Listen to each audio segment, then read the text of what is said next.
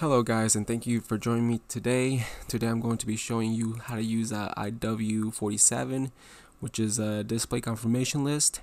On IW47 you can see multiple work orders instead of one. On the previous video you can only pull one work order because you were on the work order, but on this video I would show you how to display multiple work orders and confirmation tags. So let's get started. So up here you can put IW47 and then click enter. And then here you can filter the work order by any of these fields. You can put order type, equipment, function, location, plant. Now this is really good when you try and pull out numbers at the same time for like a certain equipment or a certain date. This is where you want to go to if you want to do that type of data analysis. So like right now I'm gonna just put a work order and click enter.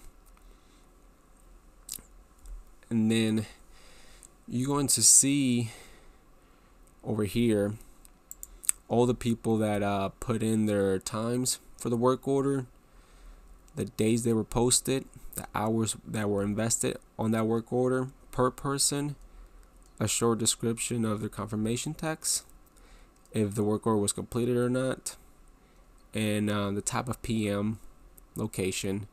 And that's pretty much all about the IW47. Like I said, this is more useful when you try and pull a lot of data at one time.